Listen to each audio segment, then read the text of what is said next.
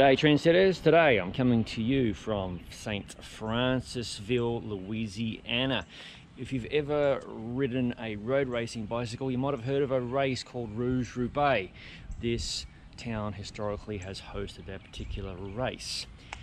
I'm going to ride a variant of the Rouge Roubaix course today. It's a race I've ridden several times and I've had good and bad luck at. But I want to rate along the way. Before I kick off, we'll give you a tour of the little town of St. Francisville, Louisiana. It's been many years since I've been to this small town. It's not too big. This is the historic downtown, Ford dealership, Bohemianville Antiques.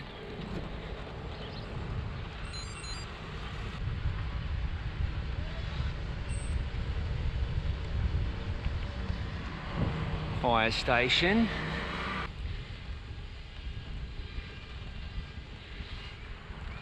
So this is pretty much the edge of town in terms of commercial properties. There's some beautiful homes around here. We might catch some of these on the way back into town because I will be riding directly back on this road. Incidentally, this town is in West Feliciana Parish. Pardon the sun glare.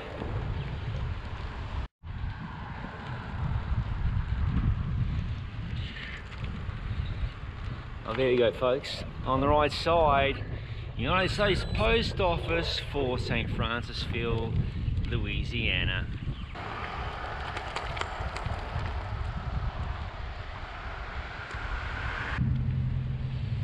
Okay, I'm getting onto the outskirts of town where I'll start the course proper, which is on pavement for quite a few kilometres. I think I've got about 25 k's of riding on pavement.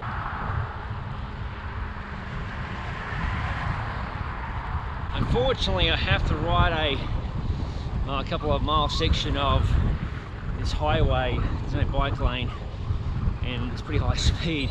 During the race, we had a rolling roadblock with the police, but obviously I'm by myself today. Off the highway, thankfully, now onto some quiet Louisiana back roads. In case you're wondering, this surface here is not gravel, it's just very rough, chip sealed pavement.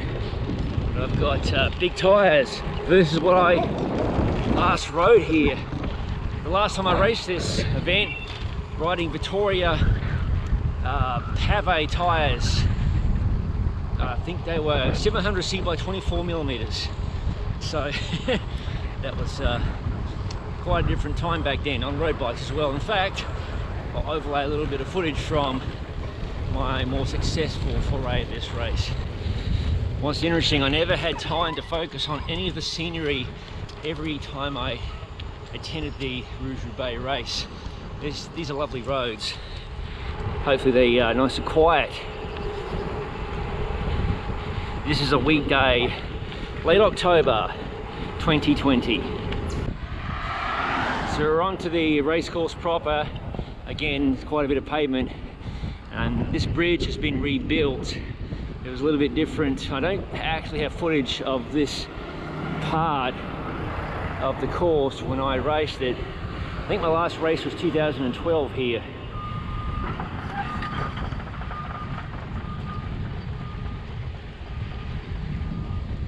So about this point, so just after the bridge that you saw a moment ago, back in 2011, I bridged up solo to the breakaway that had established itself in Rouge Roubaix. This was at mile 3, mind you, of a 105-mile road race. I'll tell you how it worked out later on. Onto another beautiful side road here in the West Felicianas.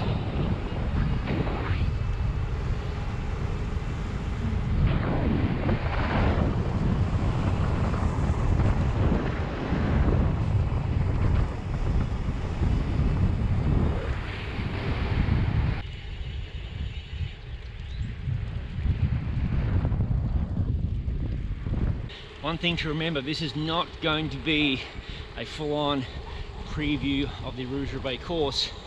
Rather, it's parts I want to explore, but it does feature the key dirt and gravel roads that are part of the well, there's been a few different versions and the course has changed a little bit, but it keeps the very important key sectors, Blockhouse, Tunica Hills and so on.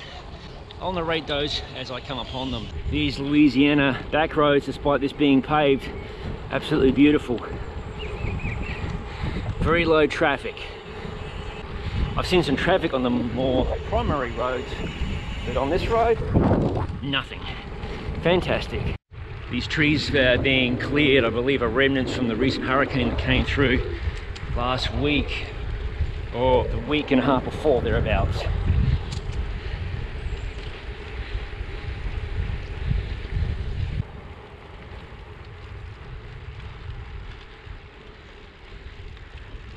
Now this road I'm riding was not ever featured in Rouge Roubaix, but it could have been. It probably should have been. Look how beautiful it is.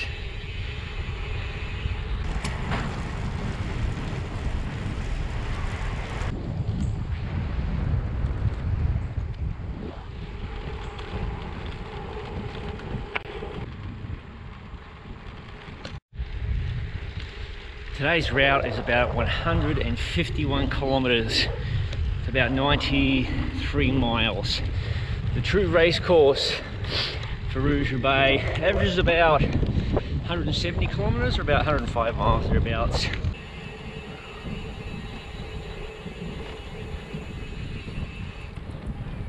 There's my Steve for today, the beautiful Rebel CGR SL fitted with SRAM's wonderful E-tap wide force drivetrain. Reviews of those coming soon. And the wheel set is the very splendiferous Bird GVX22. That wheel set tips the scales at 1,117 grams with tape and valves. Amazing. Reviews coming soon.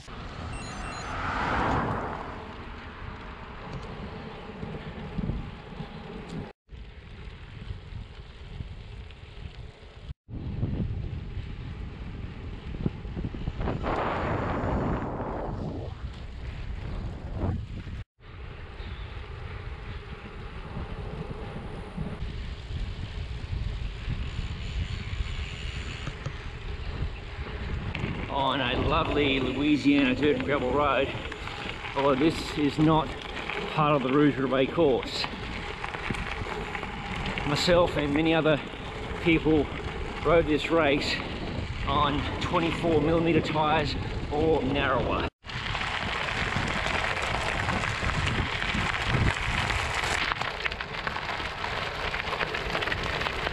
Check this out.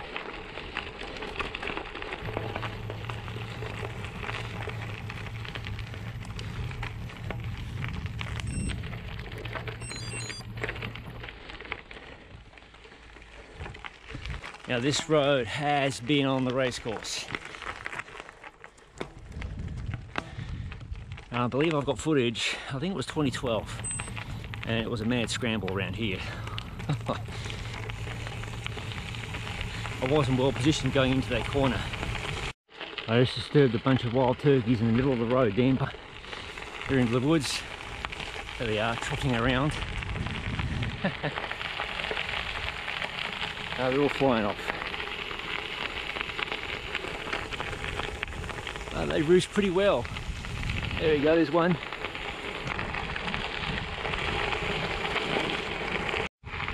Is this beautiful or what?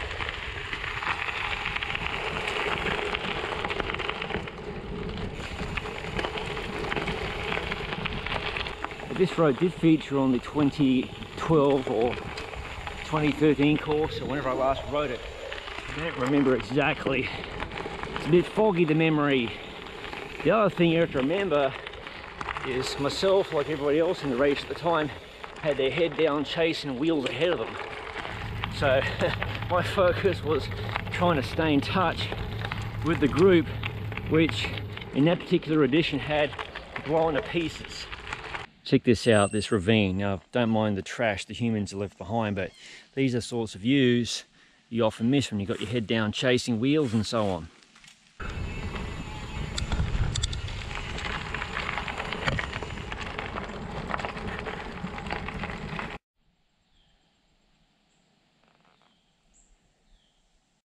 onto another beautiful section of Louisiana pavement.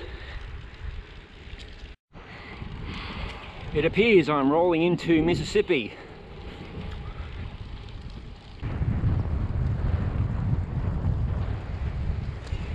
If memory serves me correctly, I'm about 800 meters from the very first sector of dirt that featured in the 2011 Rouge Roubaix.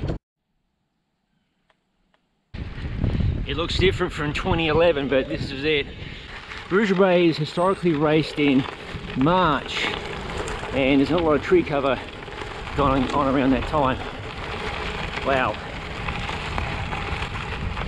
In fact, here's some footage again from my 2011 Rouge Roubaix.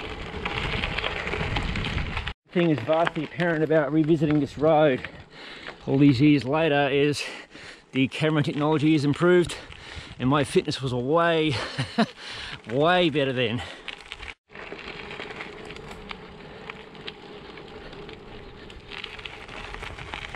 At this point during my 2011 experience, I was in a 7-man breakaway, working very well together, just pulling nice long turns. It was a huge advantage being in a group that small. There was no fighting for position as we rode onto the gravel, which is always fun times in a massive group. Hello, there's a cat with a mouse. Snack time. Hello, cat.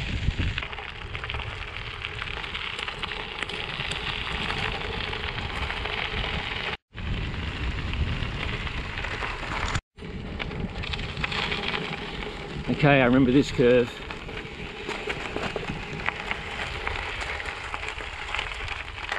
Way different to how I recall it from 2011 though.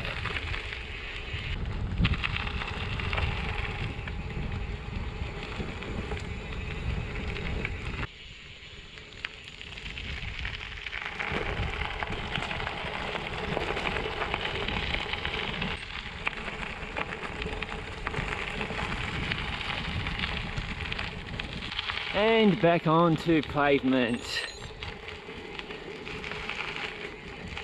I forgot how rough some of these Louisiana gravel roads are. Still amazed we rode these things on 24mm tyres. This long section of pavement heads towards a town in Mississippi known as Woodville. The race never actually visited Woodville. It would U-turn on the outskirts and then head back towards the second sector of dirt, as most of the courses went, to a heinous sector known as Blockhouse Hill, which you will see a little bit later. This sector of pavement during Rouge Roubaix was often a no man's land for a lot of riders. If you weren't in the breakaway or weren't in the main pack, you had a long chase with not a lot of protection. The official race course continues in that direction on pavement, but I'm taking a different route. This is a road I've always wanted to explore. It's pretty difficult to find a bad road in this neck of the woods, especially once you get yourself off the pavement. That was steep. Whew. This road I'm traversing at the moment is pretty much along a ridge. Look how far it drops down into the forest. Look at this lovely little drop off right ahead of us. Okay, that's called handlebar mount camera time.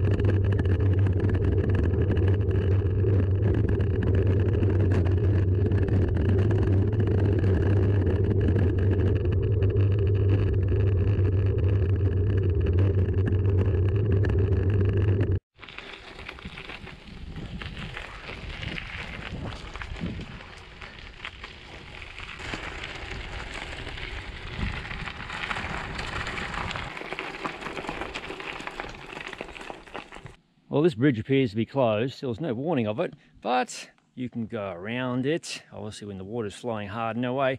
But this is a fresh bridge, so whatever was here before was likely washed away. I can smell fresh tar, etc. on that bridge.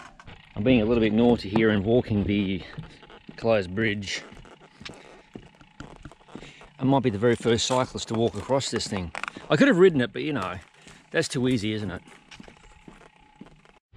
Back onto pavement, making the haul towards the, usually it's the second sector of Rouge Roubaix, and this one is a little bugger.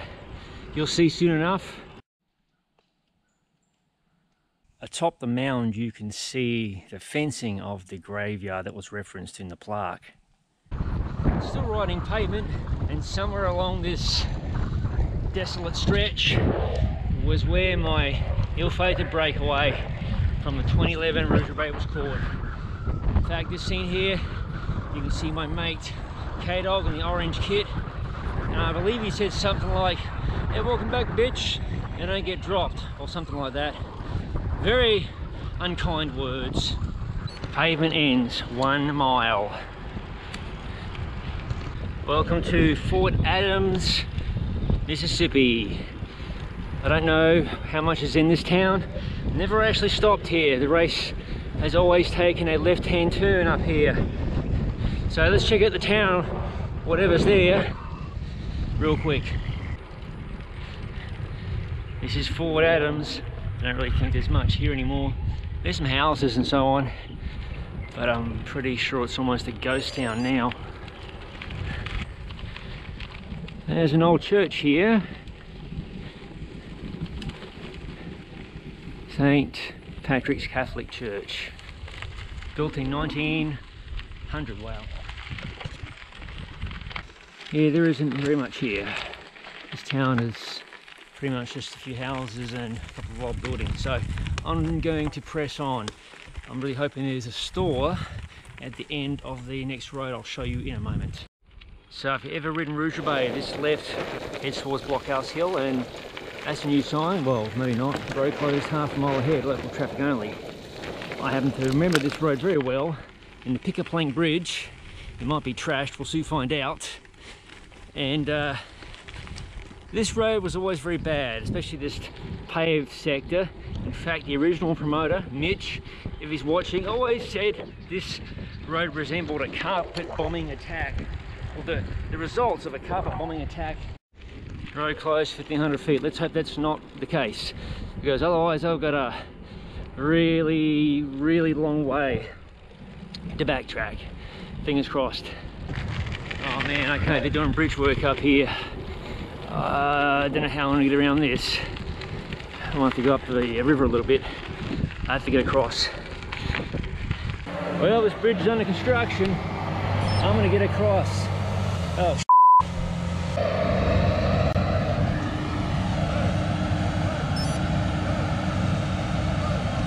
thanks, lads. Saved me a lot of cut around. Thanks, dude.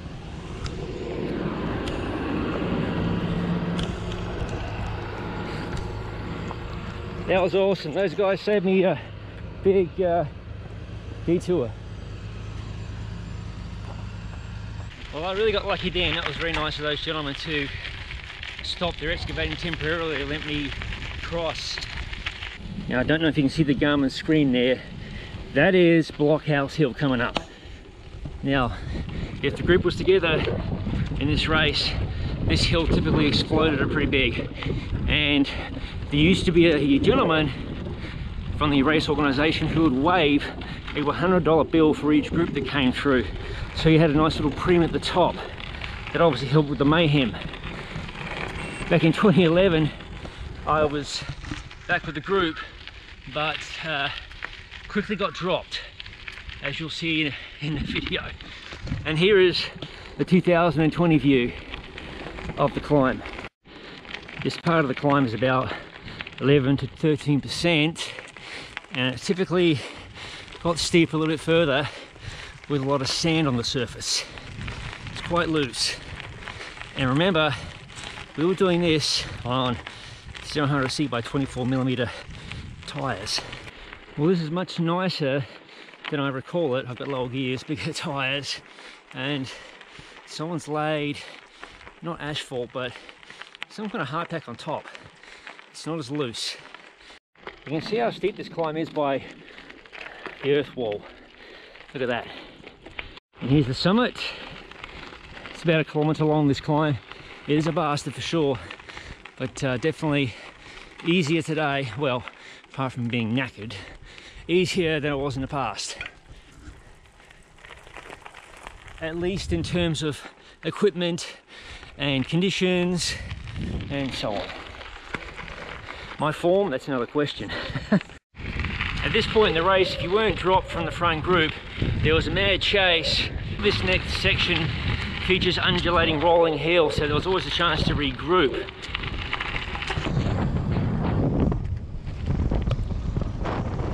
That section right there often featured sand at the bottom, so that was always a challenge riding narrow roadie tyres. Check out the view off the road. Okay, that's the end of the Blockhouse Hill sector, and the recreation area here on the right is closed.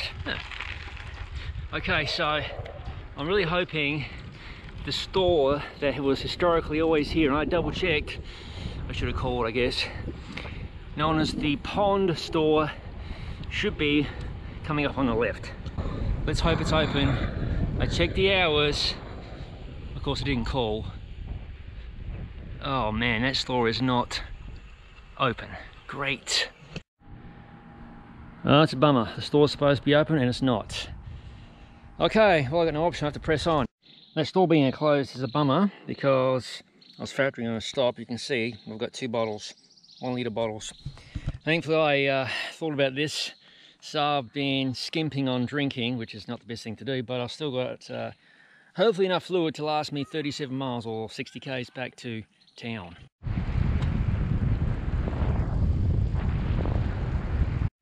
Back into Louisiana. Bye-bye, Mississippi.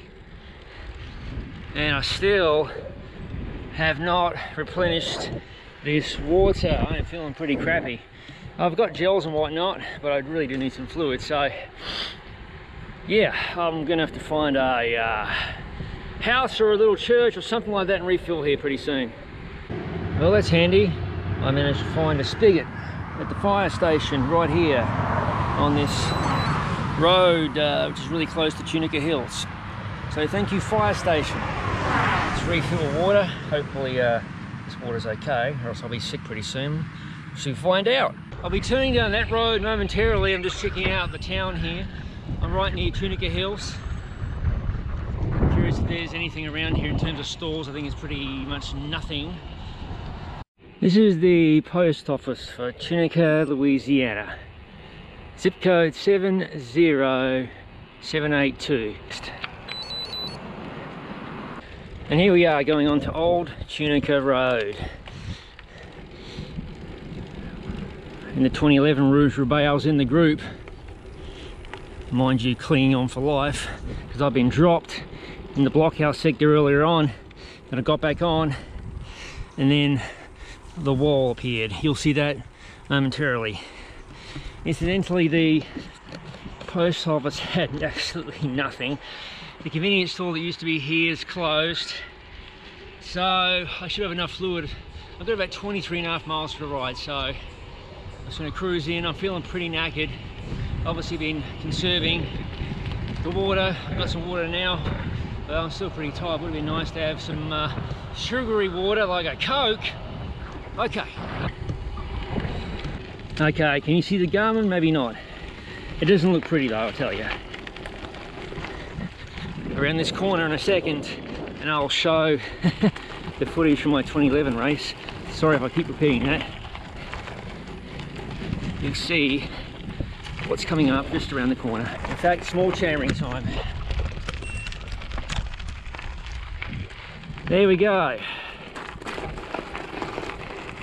So imagine doing this on a road bike with not low enough gears and 24 or 23mm tyres.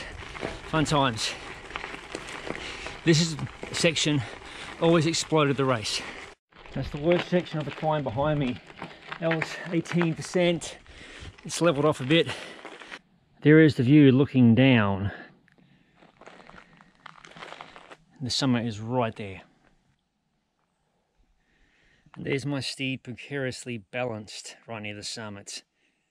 Time to roll, the day is getting on. This is pretty much the summit, so if you were in the front group, great. If not, you had a lot of chasing to do on some very treacherous roads, just when you thought you were done. Ouch.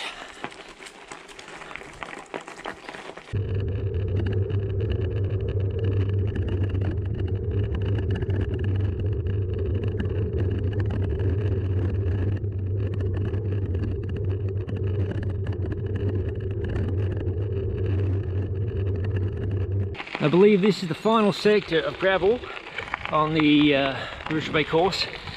I'm going to take a right. If you recall earlier, I came up that grade and went that direction, going this direction. And the last feed zone used to be right here when the race was happening. Got about 30 kilometers to ride, just under 20 miles. Well, the memories are flooding back, especially for how hard this course is, particularly that all the convenience stores I was expecting to be open today are closed, looks like permanently. So I've effectively done, well, we'll have finished this ride probably on about 2.5 litres of water with mix and a few gels. But I'm pretty calorie deficient, so you could say I'm doing some keto training. Not that I do any of that stuff. I've got about 20 kilometers left until I reach the end of the course. And like I said, this is a slightly modified course, so the real one is a little bit longer. This one featured more dirt and gravel, but that point aside, tough riding, and of course I made it tougher on myself with no hydration stops, except for the fire station. I'm so going to mangle the cokes I have in my cooler in my car when I finish this ride. This final sector of pavement features some really bad pavement. A lot of it's worse than some of the tougher dirt and gravel sections along this course.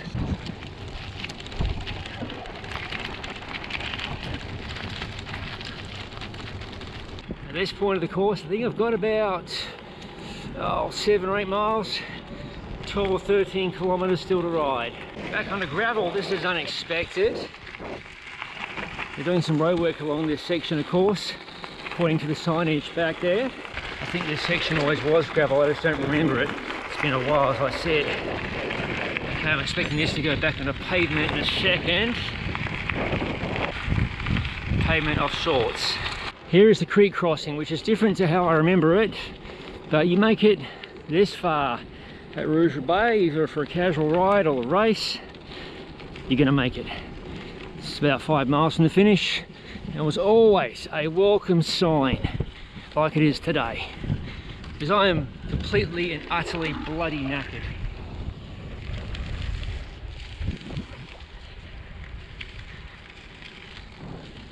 This, folks, is the second to last hill along the course, and where I unknowingly lost a top 3 place at the 2011 Rouge Roubaix. Could I have done anything about it if I'd known? More than likely not, because I was pretty cracked. I mean, I'm cracked today, but I was far more cracked on that particular day.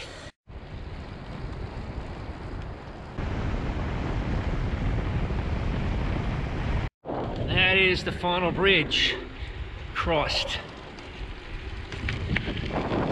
Just 750 meters to the left-hand turn. And if the race was happening, there is an uphill finish.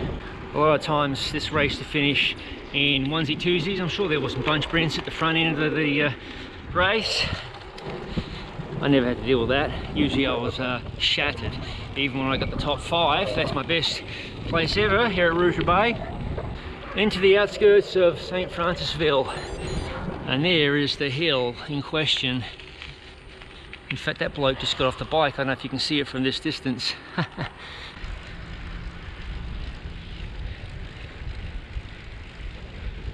That's the courthouse. And the race finished right about here.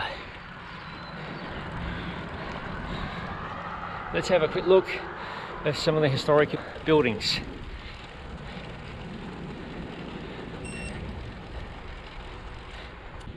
Grandmother's Buttons. That's a pretty interesting building. This was the Bank of Commerce and Trust Co. It's amazing, I attended this race about 3 times, I think.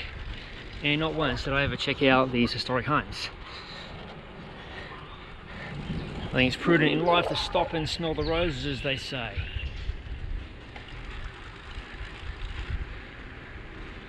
Or in this case, the beautiful historic homes here in St. Francisville, Louisiana.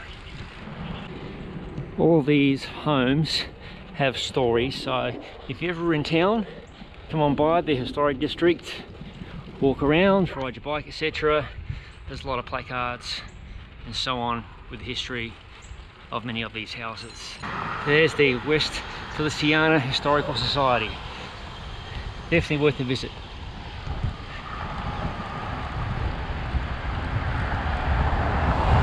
That about wraps up the video, folks. I would have wrapped up the video on the bike. In fact, I tried to, but I ran out of battery. So, I hope you enjoyed tagging along, watching me suffer, ride these beautiful roads through the West Felicianas and into Mississippi. If you haven't already, please subscribe to the Gravel Cyclist YouTube channel, and don't forget to click the bell button to be notified of future videos as they appear on the channel. There'll be more of this madness, product reviews, and other crazy stuff. I'll see you in the next video.